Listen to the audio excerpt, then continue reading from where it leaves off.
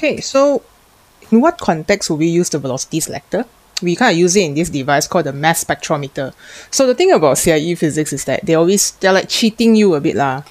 They teach you this, but they don't tell you it's a mass spectrometer. Then you kind of like, did I learn it? Yes, you did. Okay, so the idea of a mass spectrometer is pretty amazing because we use the idea, two big ideas. Number one, I can choose particles of a certain velocity and allow them to travel.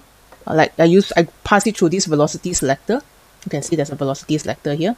And after exiting the velocity selector, the particle will turn at different radius depending on the charge and the mass. And based on where the angle of this turning, I can actually separate out different isotopes, or if you learn chemistry, know the relative abundancy or percentage of different isotopes. Okay, so if you think about your AS, we talk about isotopes being two different things or two or three different particles, nucleus, with the same proton number but different nucleon number.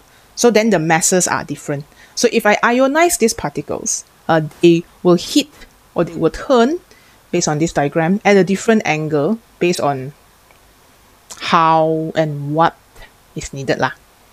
Okay, so it depends on the charge, depends on the mass. All right, we'll look more about that later. But let's try to figure out what are the effects that will change and what is exactly happening here. So you can see on this particular drawing, which is the same drawing that I've given. So on one note, it looks like this, but I'm just going to flip it this way. Because previously, when we talk about the velocity selector, the orientation was like this. You have the magnetic field going inward, right? And you have a charged particle entering this way. So, magnetic field going inward, charged particle entering this way.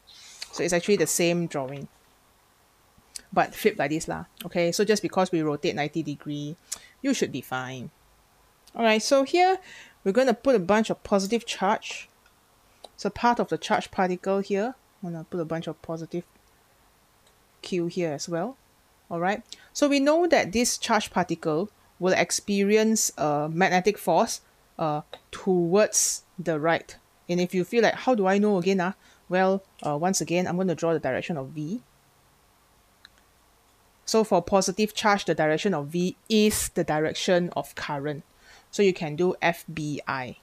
Okay, so the direction of B is into the paper. Pointing finger is B. Okay, the direction of your middle finger is going down. So pointing finger going in, middle finger going down. Where is your thumb? Towards the right. Pointing finger in, middle finger down, thumb will point to the right. So you will notice that you will have a magnetic force pulling it in this direction. So the particle is here. FB is in this direction. Okay. Of course, to make sure that it moves in a straight line, we are going to need to have the electric force pulling it in the opposite direction. Okay, so all of this is about quite standard one. And any particle that don't have this speed V, it will deflect lah. Either it will turn upwards or turn downwards, and then it will collide with the wall of the velocity selector. Then bye-bye liao lor. Not chosen. Sad. So the direction of electric field has to go against the direction of the produce an electric force going against the direction of the magnetic force. So if FE and FB is the same, only a velocity of V will escape. Okay, so before entering, this V is a range of values. And after entering, this V will be a single value. Alright, later I'll show you a simulation. But once you enter the uniform magnetic field, the electric field kind of only acts here only. Here to here only you got electric field. Okay, so after this, there is no more electric field. So maybe this one, for this force, I'll put this plate as positive. And then this plate will be negative or grounded lah. Let me ground the plate. Okay, so after this velocity selector, the only field that is left is this uniform magnetic field. But because the particle only travel at one speed, so the turning is very clean. You only get one particular radius because when the particle arrives at this point in the velocity selector, the only force acting on it would be the magnetic force. Wrong color, my bad. The only force acting on it is the magnetic force.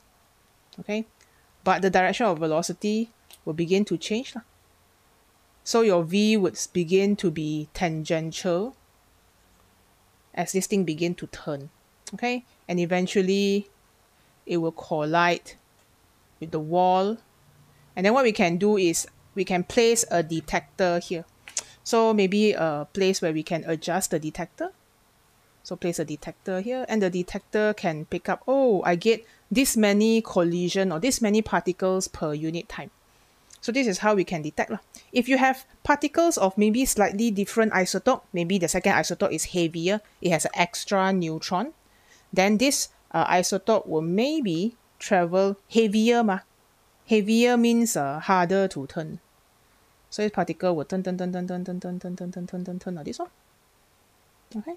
So this one could be heavier isotope.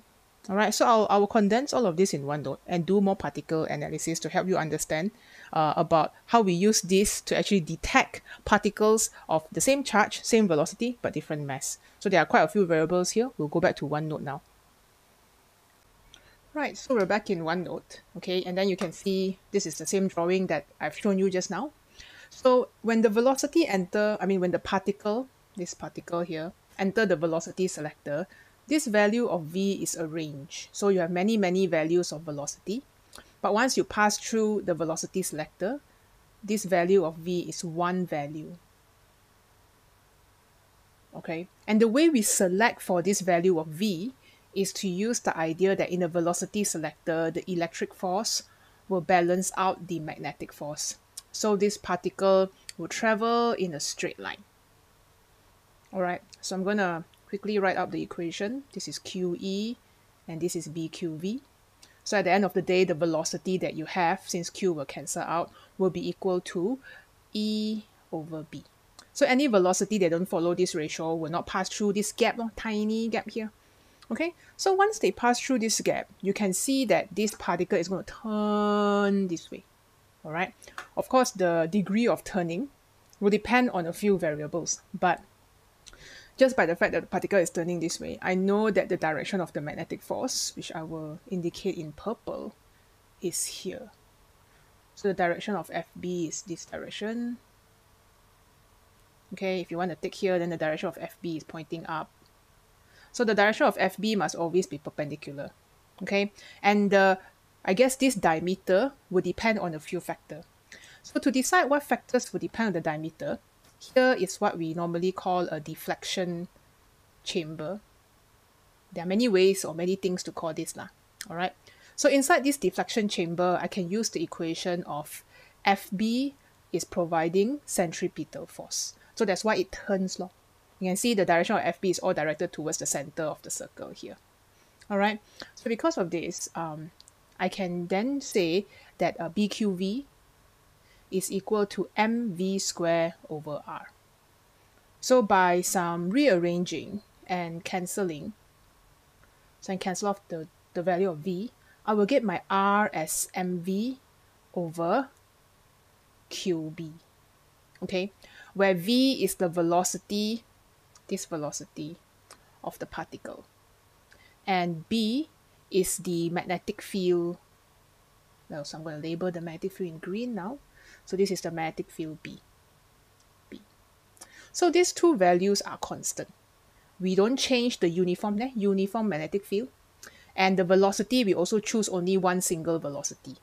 So V and B are constant. B, constant. Which leaves us with the idea that the radius of this circular part here, the dotted line here, is proportional to the ratio of mass over charge. Okay, so that's why you have this idea of specific charge, but you don't worry so much about it. Follow the question. The question will guide you whether you take M over Q or Q over M. Sometimes they will ask you to do charge per unit mass. So look at the units to help you decide how to ratio. But just based on this ratio, right, if let's say I trace out 3 parts of 3 different diameters as such, Okay, so you can see I've drawn the parts here for you. I mean, they are supposed to be semicircle. So I got 3 parts, 1, 2, and 3. And in terms of increasing radius, of course, R1 is smaller than R2, which is smaller than R3.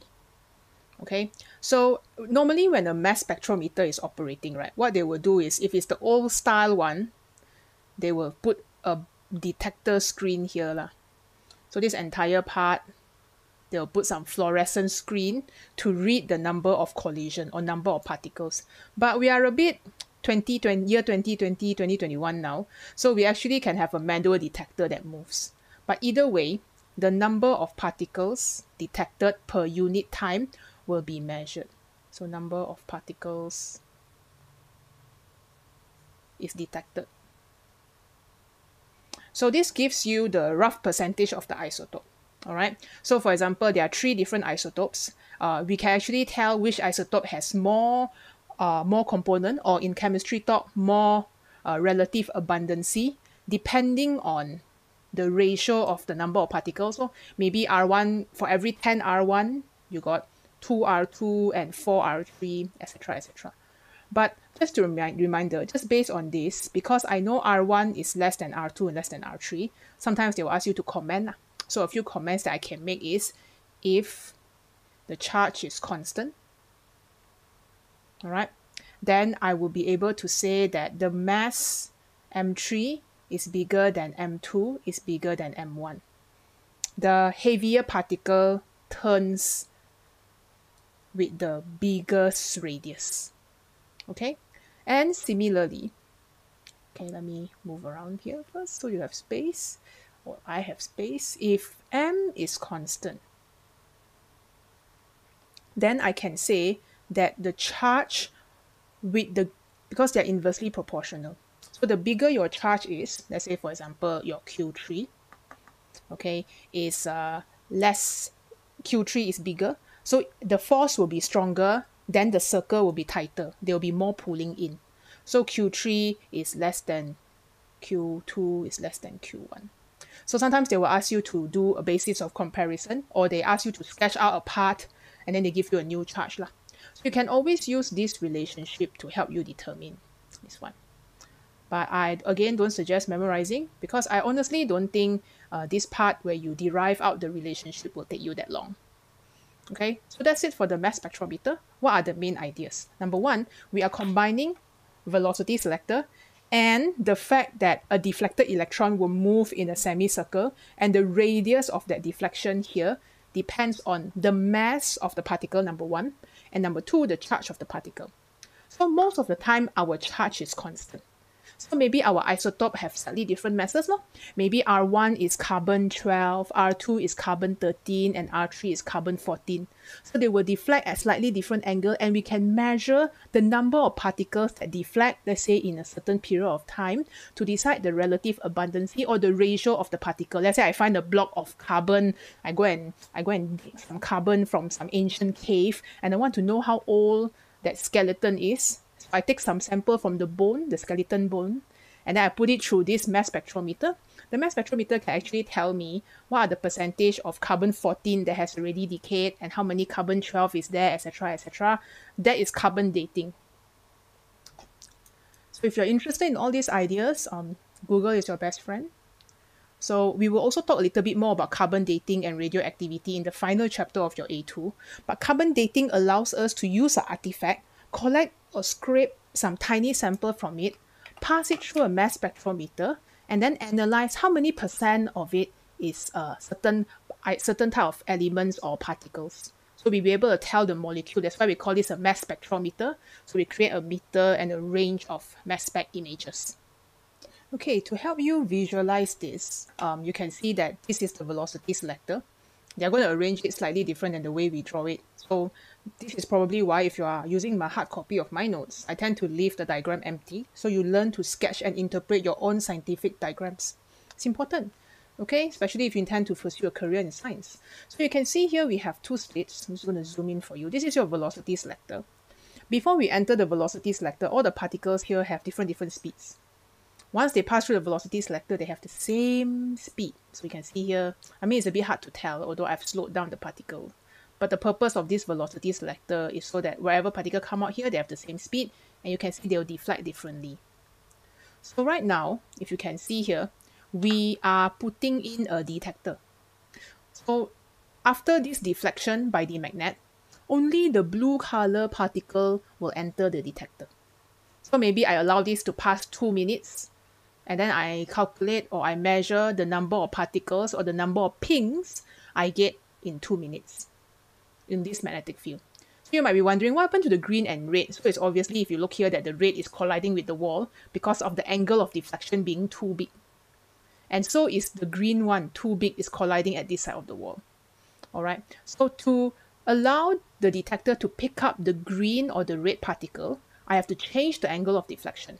And the way I do it is by changing the magnetic field. So let's say now I use a medium magnetic field. Now the medium magnetic field means that the blue one cannot turn enough, so it will collide with the left side. Red one will still collide with the right side. So in the end of the day, you only get the green one. Okay, so when the magnetic field is medium, only green is the magical angle of deflection to detect. And you can see we have way more green per unit time compared to blue. See, so much green enter the detector compared to, let's say I change it to blue.